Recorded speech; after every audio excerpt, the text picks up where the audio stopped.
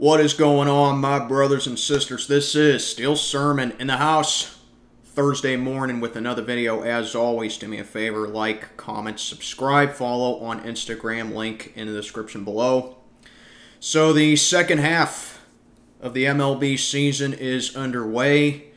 First half of the season, Pirates 41 and 49, which doesn't sound awful considering, you know, where we were this time last year, but considering we were 20 and 8 to begin the season, so if you want to do the math, go right ahead. I mean, we're 21 and 41 since that 20 and 8 start, which obviously is terrible. But instead of coming on here and ripping the Pirates apart, I'm going to come on here and be a little constructive, okay? Because the season's not lost. The season is still, 72 games away from being done. And the best thing of all, we get O'Neal Cruz back probably at least within a month now. And it's not like we've completely lost the division.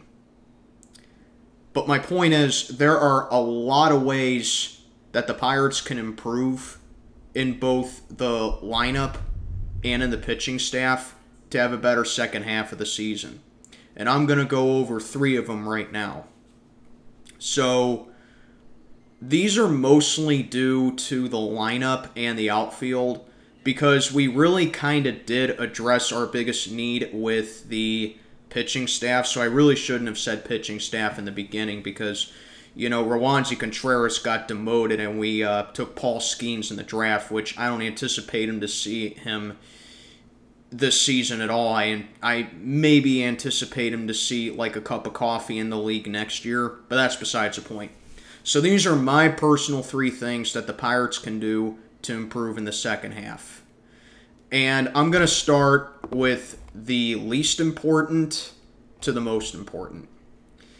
So number 3 for me actually is stop giving Miguel Andujar starts.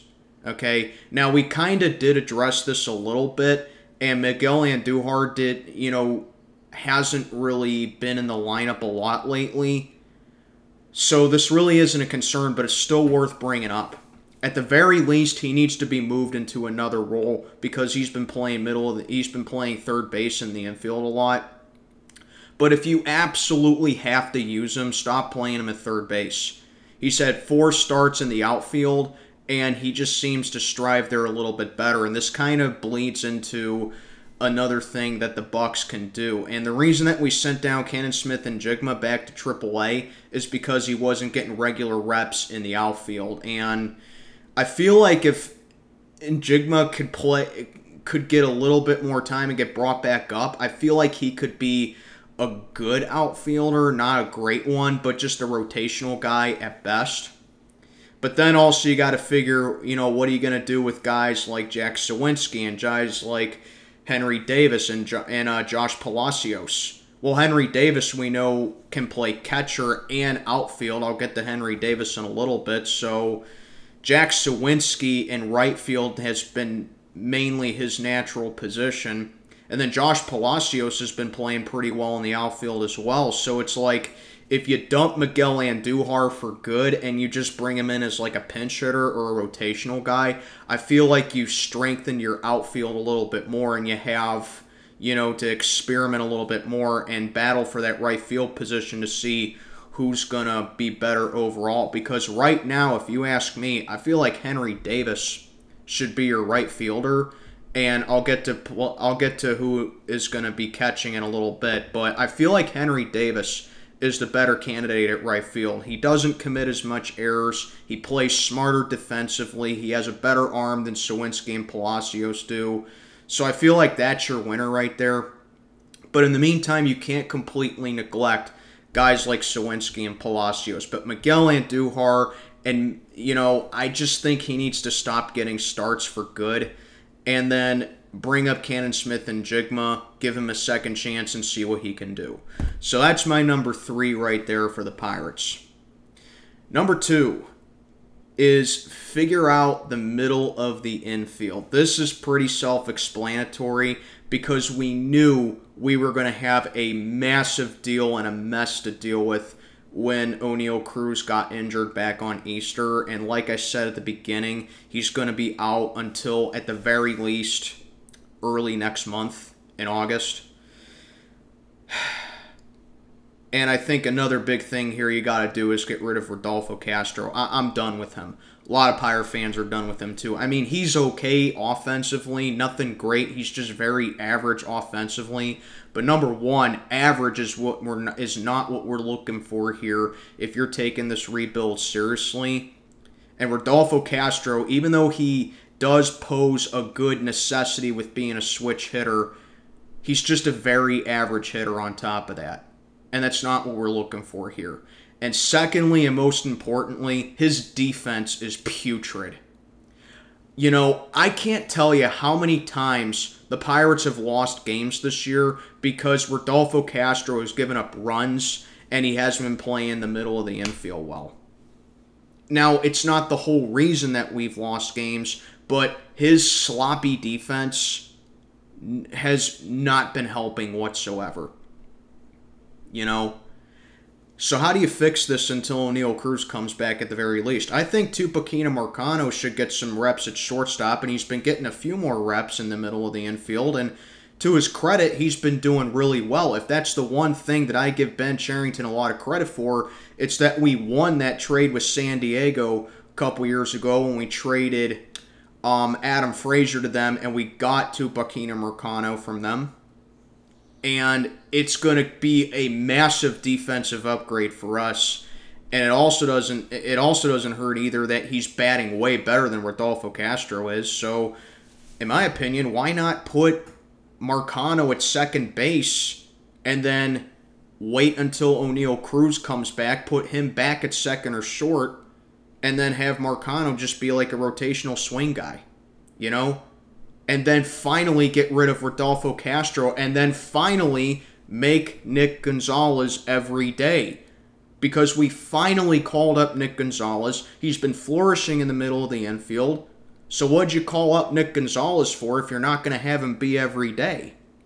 It just doesn't make sense.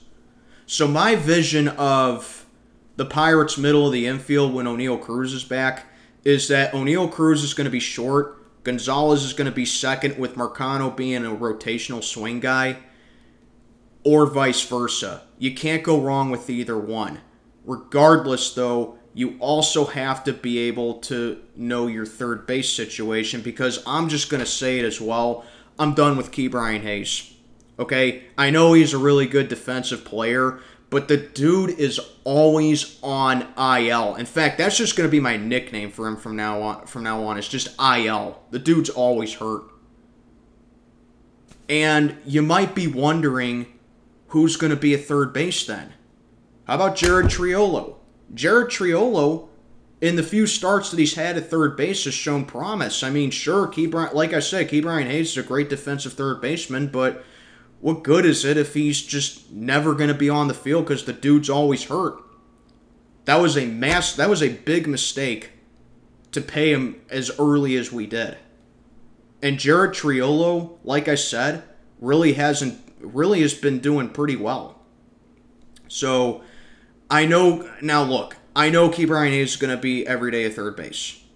And I know that most likely when he comes back, your infield, at least your middle of the infield, is going to look like something like Marcano and Gonzalez at second, Cruz at short, Hayes at third. But Jared Triolo, you can't rule him out either. But any way you look at it, Rodolfo Castro cannot be in this lineup anymore, in my personal opinion, if he can't play defense and he's just an average hitter. Because Marcano can do both. He plays better defense, he hits better. Same thing with Nick Gonzalez. And same thing with O'Neal Cruz. Odd man out is Castro. So that's my number 2 right there. Number 1, and most importantly, bye-bye Austin Hedges. That's another guy. I know Austin Hedges was brought up for his defense, and I know that, you know, he's probably Shelton's favorite catcher. But that doesn't mean you reserve him in the catcher role from now on. And I'm not saying promote Endy Rodriguez just yet. As much as I would love to see Endy Rodriguez, the bare minimum needs to be taking Austin Hedges out of the starting catcher role and start putting Henry Davis in at catcher.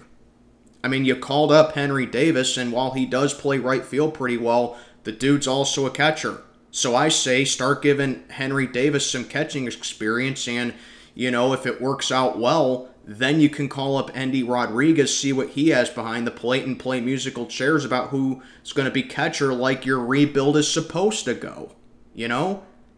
And then if Endy proves to be better at catching than Henry Davis is, you stick him back in right field.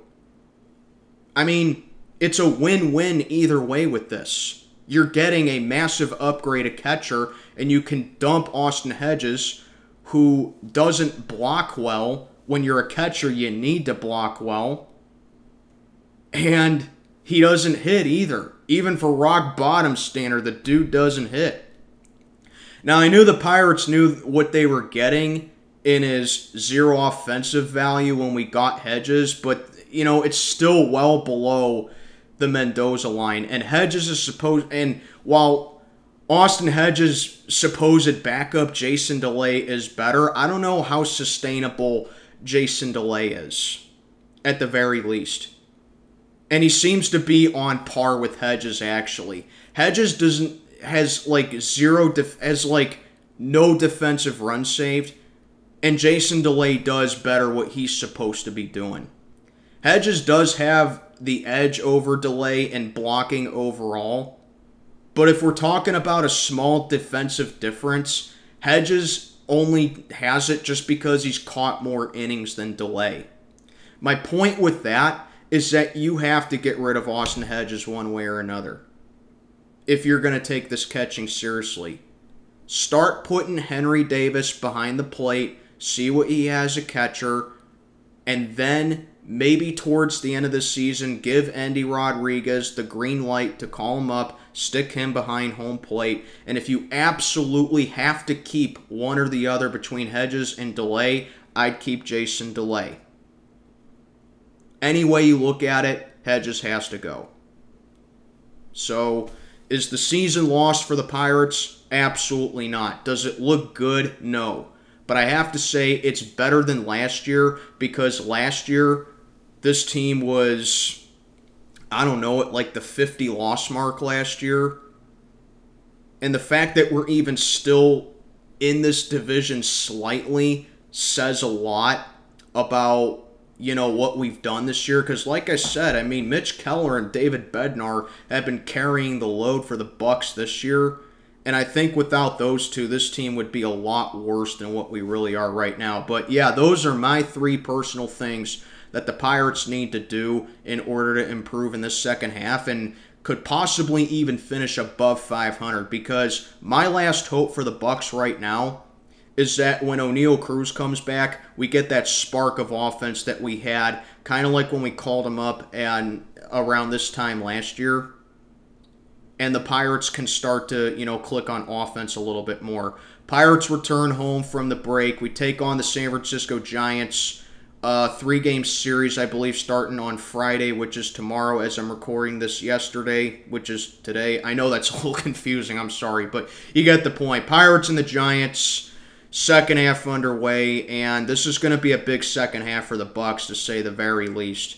Let me know what you think down in the comments. How do you think the Pirates can improve in the second half of the season? This is Steel Sermon checking on out for the day. May God be with you.